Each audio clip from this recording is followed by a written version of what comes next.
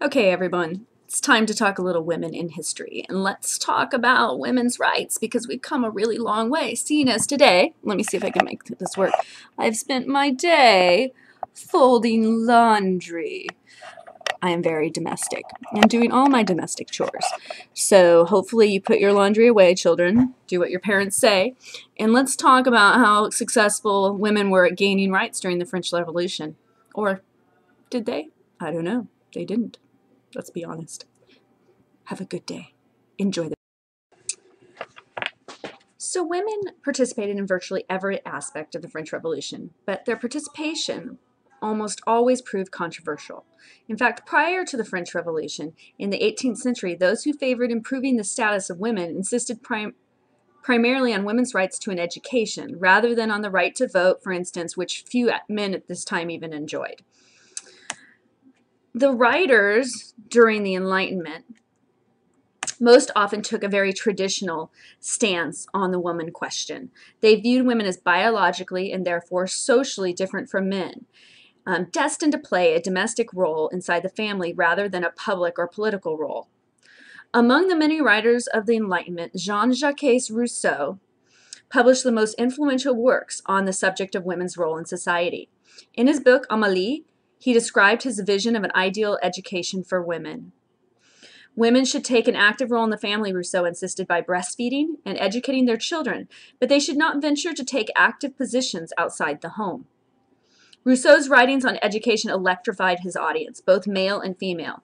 He advocated greater independence and autonomy for male children and emphasized the importance of mothers in bringing up children. But many women objected to the insistence that women did not need serious intellectual preparation for life. Some women took their pleas for education into the press. Before 1789, such ideas fell on deaf ears. The issue of women's rights, unlike the rights of Protestants, Jews, and blacks, did not lead to essay contests, official commissions, or Enlightenment-inspired clubs under the monarchy. In part, this lack of interest followed from the fact that women were not considered a persecuted group, like Calvinist Jews or slaves.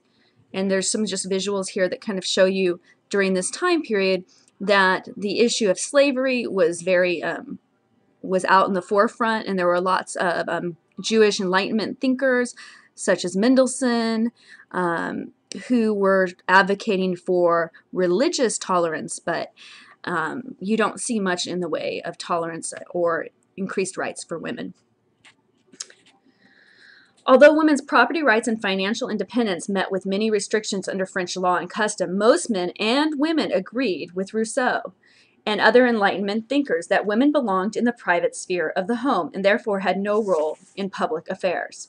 Most of France's female population worked as peasants, shopkeepers, laundresses, and the like. Yet women were defined primarily by their sex and relationship in marriage, and not by their own occupations. So I just had to put a Jane Austen quote up here. It's a little adapted for modern times, but it says, "Hey girl, I love that you've improved your mind through extensive reading." Coffee houses are shown on the left-hand side here, and you can see that there are no women except for the lady behind the counter. It's all men in the public sphere. Women were allowed to be educated, but were to be educated in areas that were related to the private sphere. The question of women's rights thus trailed behind in the agitation for human rights in the 18th century.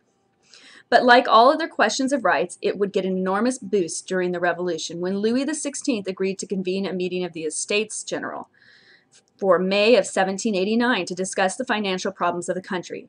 He unleashed a torrent of public discussion. The Estates General had not met since 1614, and its meeting heightened everyone's expectation for reform.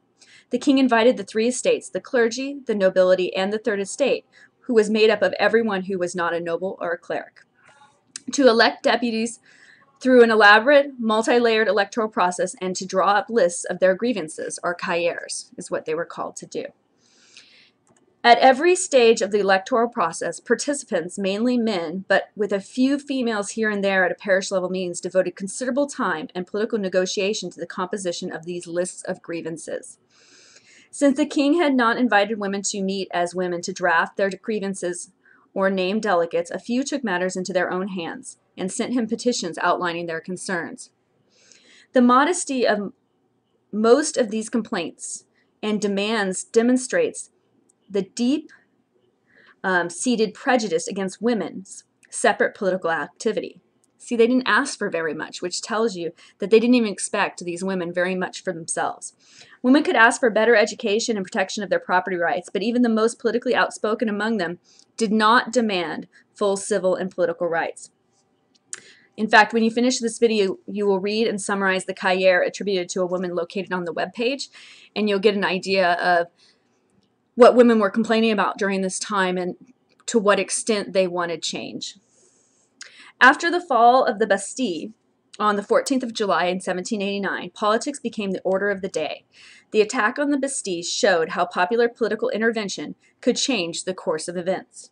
When the people of Paris rose up, armed themselves, and assaulted the royal fortress prison in the center of Paris, they changed any royal or aristocratic plans to stop the revolution in its tracks by arresting the deputies or closing the new National Assembly. In October of 1789, the revolution seemed to hang in the balance again. In the midst of a continuing shortage of bread, rumors circulated that the royal guards at Versailles, the palace where the king and his family resided, had trampled on the revolutionary colors, which were red, white, and blue, and plotted counter-revolution. In response, a crowd of women in Paris gathered to march to Versailles to demand an accounting from the king. They trudged the 12 miles from Paris in the rain, arriving soaked and tired. At the end of the day and during the night, the women were joined by thousands of men who had marched from Paris to join them. The next day, the crowd grew more turbulent and even broke into the royal apartments, killing 2 of the king's bodyguards. To prevent further bloodshed, the king agreed to move his family back to Paris.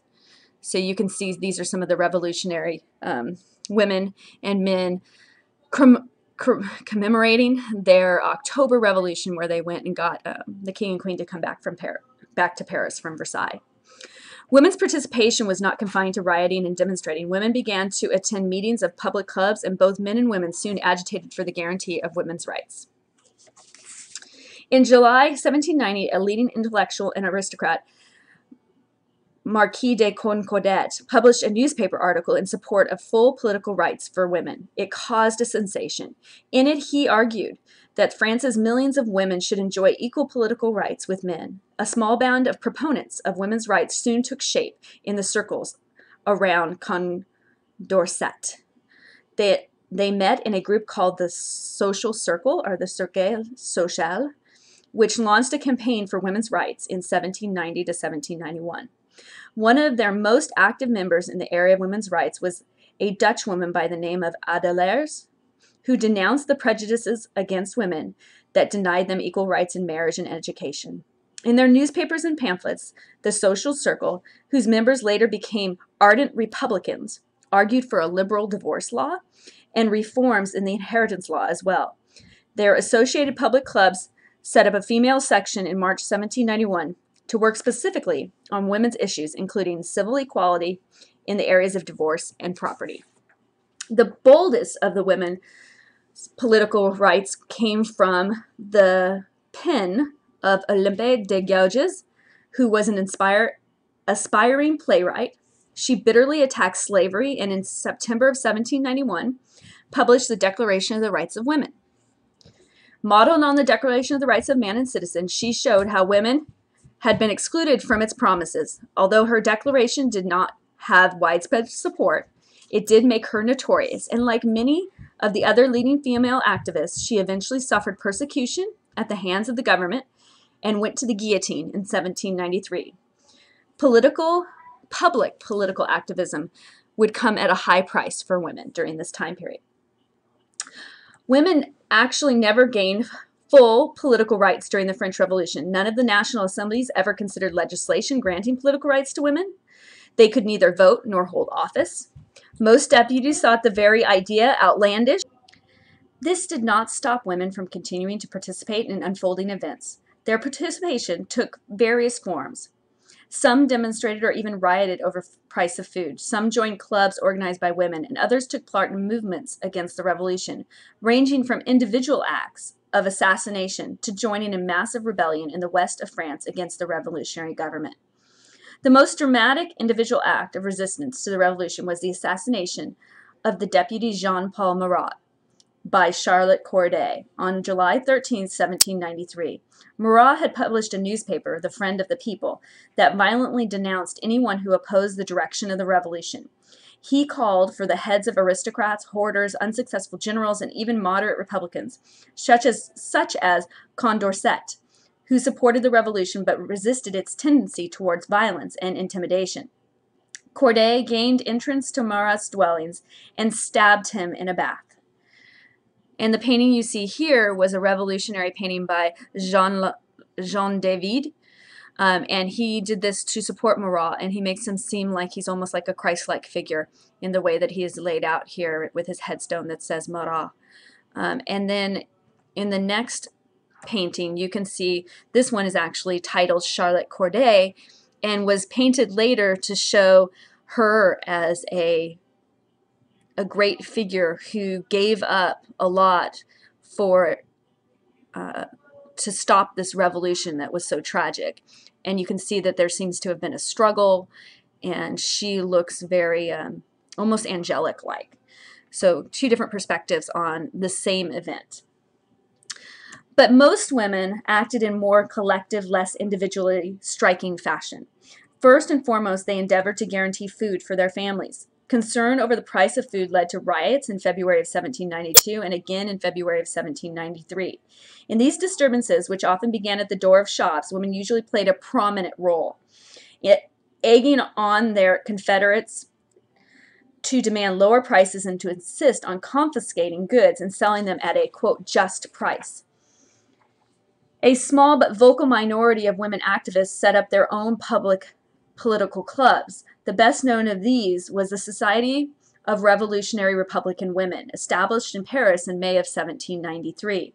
The members hoped to gain political education for themselves and a platform for expressing their views to the political authorities. The society did not endorse full political rights for women. It devoted its energies to advocating more stringent measures against hoarders and counter-revolutionaries, and to proposing ways for women to participate in the war effort. Accounts of the meetings demonstrate the keen interest of women in political affairs, even when those accounts come from the frankly hostile critics of the women's activities. Male revolutionaries promptly rejected every call for equal rights for women, but their reactions in print and in speech show that these demands troubled their conception of the proper role of women. Now they had to explain themselves. Rejection of women's rights was no longer automatic, in part because the revolutionary governments established divorce, with equal rights for women and men in suing for divorce, and granting girls equal rights to inheritance of family property. As the political situation grew more turbulent and dangerous in the fall of 1793, the revolutionary government became suspicious of the Society of Revolutionary Republican Women. The society had aligned itself with critics of the government who complained about the shortage of food. It also tried to intervene in the individual cases of arrest and imprisonment. But the club did not readily give in to its opponents. One of its leaders, Lacombe, published a pamphlet defending the club. Despite attempts to respond to the charges of its critics, the club ultimately fell victim to the disapproval and suspicion of the revolutionary government, which outlawed all women's clubs on the 30th of October, 1793. The immediate excuse was a series of altercations between women's clubs members and market women over the proper revolutionary costume. But behind the decision lay much discomfort with the idea of women's active political involvement. On the 3rd of November in 1793, Olympia de Gouges, author of the Declaration of the Rights of Woman, was put to death as a counter-revolutionary, condemned for having published a pamphlet suggesting that a popular referendum should decide the future government of the country, not the National Convention. 2 weeks later, a city official denounced all political activity by women, warning them that they could be guillotined. The Queen was executed on the 16th of October, 1793, after a short but dramatic trial before the Revolutionary Tribunal.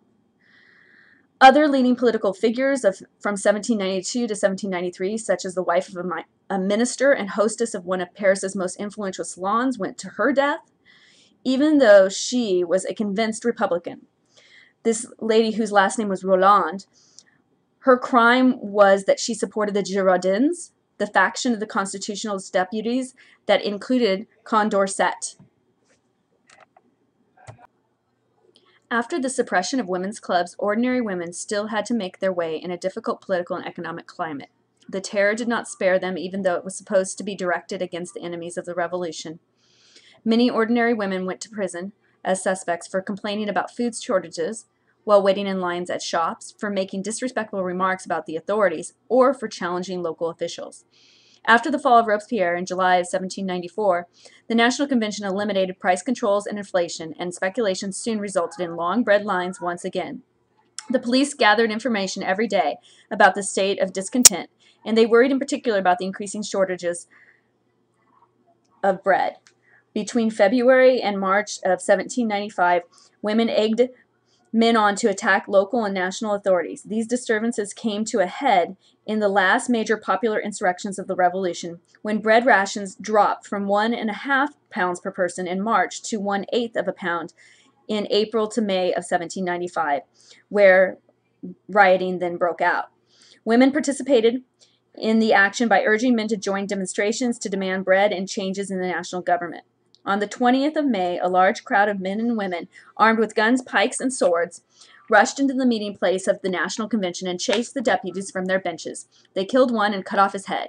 As soon as the government gained control of the situation, it arrested many rioters, prohibited women from entering the galleries of its meeting place and from attending any kind of political assembly, or even gathering in groups of more than 5 in the street, just like the rules at Parkway Plaza Mall for teenagers.